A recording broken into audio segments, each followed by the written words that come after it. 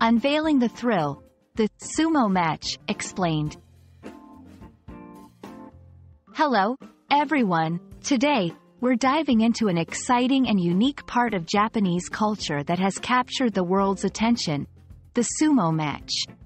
If you're intrigued by the blend of sport and tradition, or you're just starting to learn English and want to expand your vocabulary, you're in the right place. Sumo is a competitive full-contact wrestling sport that originated in Japan, the only country where it is practiced professionally. It's not just a sport, it's a way of life, steeped in tradition and rituals. A sumo match involves two wrestlers, or rikishi, facing off in a circular ring, known as a doyo. The objective is simple yet challenging.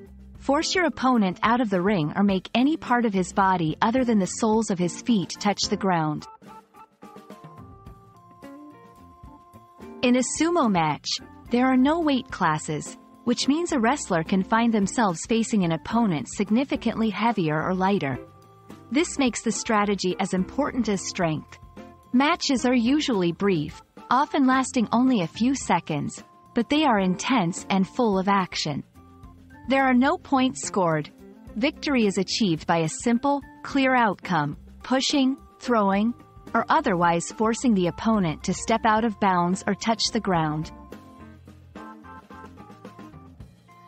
Sumo wrestlers, known as rikishi, live in sumo training houses, called heya, where all aspects of their daily lives, from meals to training, are strictly regimented.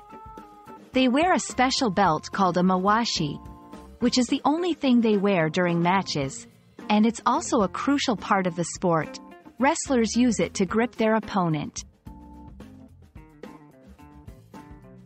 A sumo match is surrounded by centuries of rituals.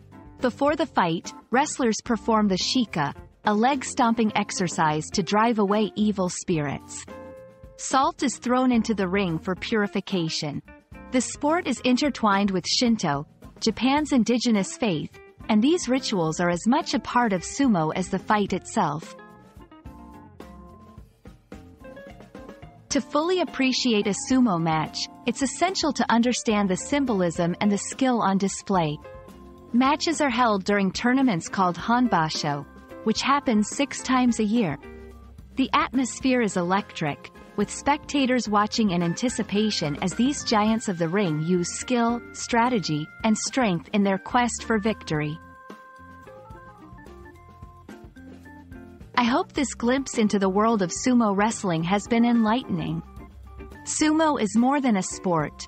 It's a living tradition that showcases the beauty of ritual, the excitement of competition, and the power of cultural heritage.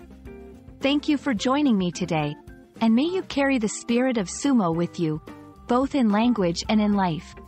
Sayonara.